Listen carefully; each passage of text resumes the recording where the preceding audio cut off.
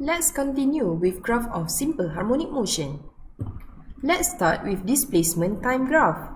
From the general equation of displacement as a function of time, we have x is equals to a sine omega t.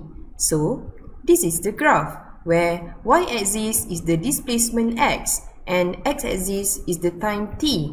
The graph shape is sine curve and the maximum point is its maximum amplitude and the minimum point is the minimum amplitude, and also the time for one oscillation, which is the period.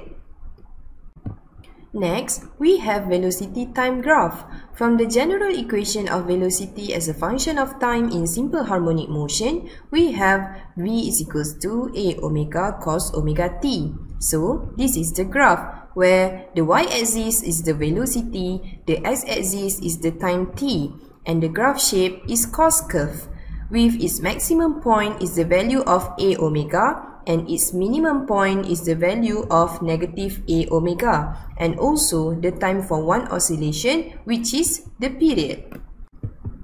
We also have the acceleration time graph, where from the general equation of the acceleration as a function of time, we have a is equals to negative a omega squared sine omega t. So this is the graph where the y-axis is the acceleration a, the x-axis is the time t, and the graph shape is sine curve. But since it is negative, hence the graph is sketched from the negative side of the y-axis. The maximum point is the value of a omega squared and the minimum point is the value of negative a omega squared, and also we have the time for one oscillation, which is the period.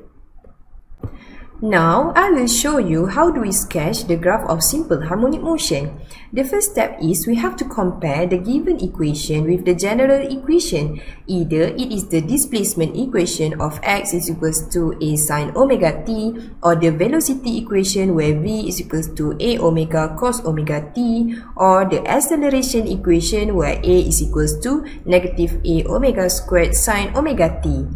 From the comparison, we then need to identify the value of amplitude A, angular frequency omega, and the initial phase angle phi, and then determine the period t by using the value of omega and substitute that into the equation of t is equals to 2 pi over omega.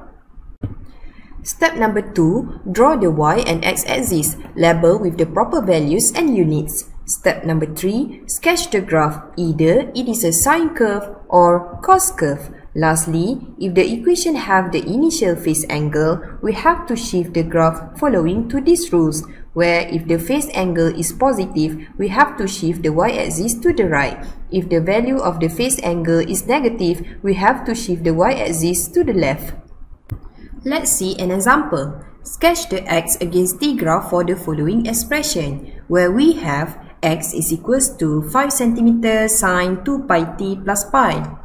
As we compare to the equation of displacement a equals to sine omega t plus phi, we can identify the value of amplitude a as 5 cm, angular frequency omega as 2 pi, and the phase angle as pi. And then, we can calculate the value of period t is equals to 2 pi over omega, and then the value is 1 second.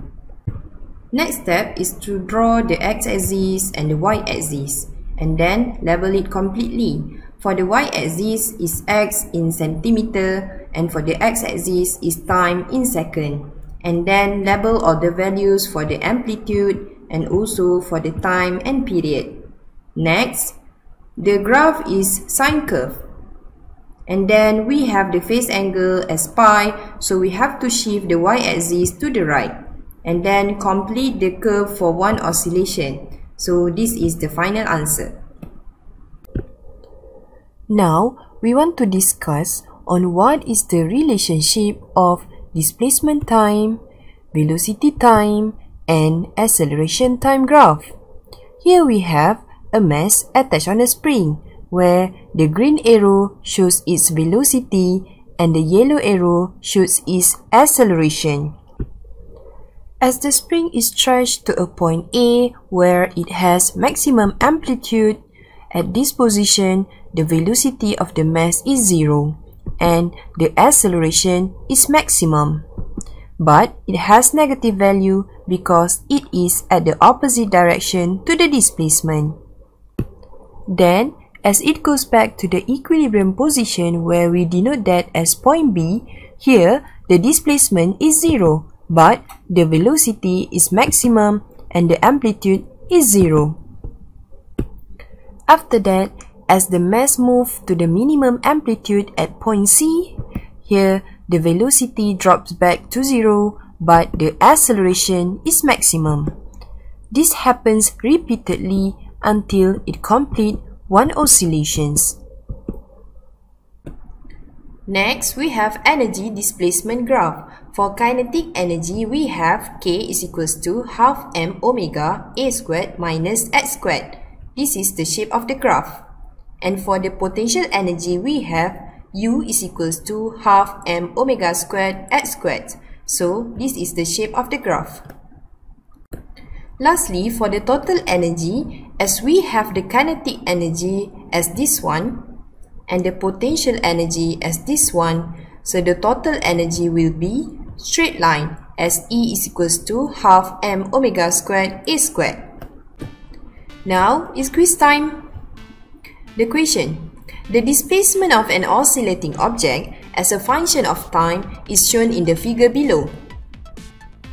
From the graph above, determine the amplitude, period, angular frequency, and the equation of displacement.